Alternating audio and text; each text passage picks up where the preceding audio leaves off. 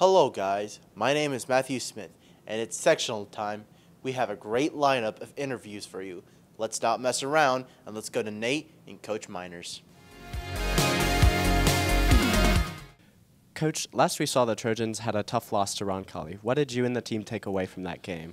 Yeah, it was really a tough loss. We knew going into the game it was going to be a tough battle. Anytime we line up with Roncalli, it's a really tough physical matchup.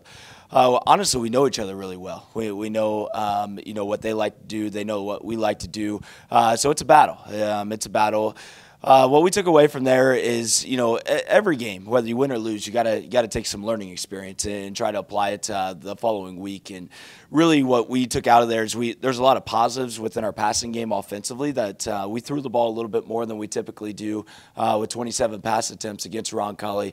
But we ended up with 5 turnovers offensively. And anytime you have 5 turnovers offensively, it's really difficult to win a game. But, there were a lot of positives. I thought we battled really well. It was a really tight game, up until really, really late in the fourth quarter. So I'm proud of our guys in the way we battled. We just got to take care of kind of those details. We've been doing that during practice, is going back to those details, going back to those small things in order to try to prepare ourselves to win a football game. Mm-hmm. As the offensive play caller, is there any difference between how you prepare for a playoff game versus a regular season game? Not really. You have more film, so there's a lot more preparation from that standpoint. This year we had a bye week, so we really had 2 weeks to prepare for this Seymour team that we're getting ready to face. So a lot of film study, a lot of things like that. But as far as do you go through anything differently, no. I think you got to keep your process, and you got to trust your process of the way you evaluate teams, the way that you prepare your players to go out and perform on a Friday night. Now, the only thing I will say about the playoff game is typically you have to expect the unexpected.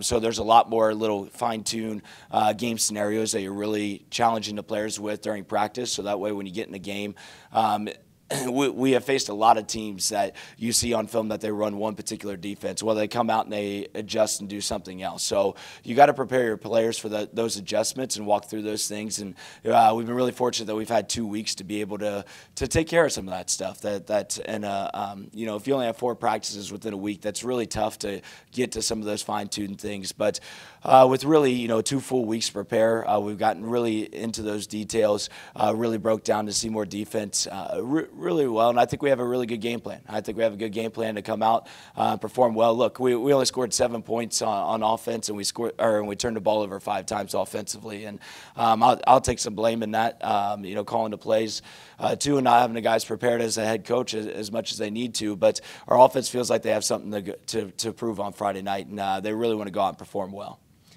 Can you share your thoughts on the Seymour defense? Are there any players in particular that we should watch out for? Yeah, so, number 84, first of all, he's their best offensive player. He's their best defensive player. He's a really, really fine high school football player. He's a really, really good athlete. And number 42 is an inside linebacker, has all kinds of tackles. He's tough.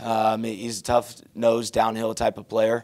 Then number 38 is the defensive lineman that has all kinds of TFLs on the year, tackles for loss. And he's not the biggest guy in the world. They're not the biggest defensively, but what they really do is they use their quickness well and their speed well to get in gaps. And that's going to be really, really difficult for our guys. We've been practicing all week, or the last 2 weeks for that type of defense.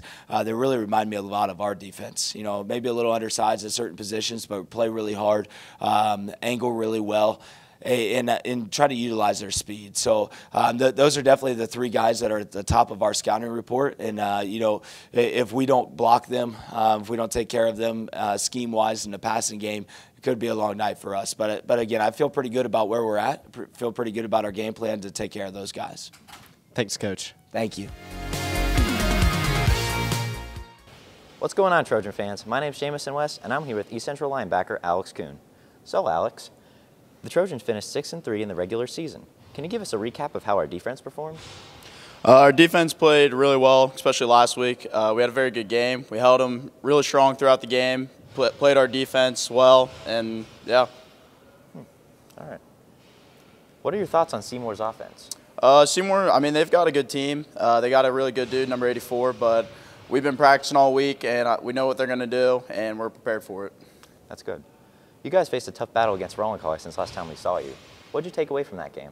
Some things we took away is we got to get moving at a faster pace, especially on offense. Defense just needs to come out and play hard again. We just got to rally around, make big plays, create turnovers. That's going to be the biggest thing, and just put points on the board. Oh, all right. Well, thank you for talking with me. Yep. Hey guys, I'm Colton Clem, and I'm here with junior East Central quarterback Nolan Maple. Nolan, the Trojans finished 6-3. Can you give us a recap of what the offense was like this season?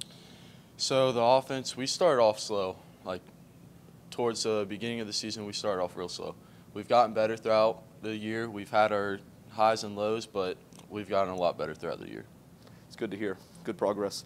Now, I also noticed you guys faced a tough battle against Roncalli since the last time we saw you. What did you take away from that game? We just got to play better. I mean, they were a tough team. We had that kind of middle of the season where, I mean, we played well, but then we faced that tough team, and, I mean, they showed us that we were not good enough to beat them. Some good competition out there. Mm-hmm. Now, finally, what are your thoughts on the Seymour's defense? They're good. They're a good team. It's playoff time. Anything could happen. So we just got to be ready to go tonight, and we got to play well. All right. Well, thank you for your time. Thank you for this interview, and I wish you the best of luck against Seymour. Thanks. This is Colton Clem signing off. Thank you for watching, guys. Make sure to check our social media. Well, catch you later.